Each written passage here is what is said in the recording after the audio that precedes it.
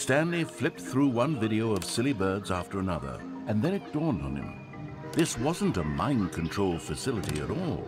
It was a facility for monitoring and surveilling silly birds all over the world. The mind controls were only a facade to disguise its true intentions. Had the bucket known this all along? Stanley marveled at the metal genius in his hands, the one who had pointed him towards this incredible discovery.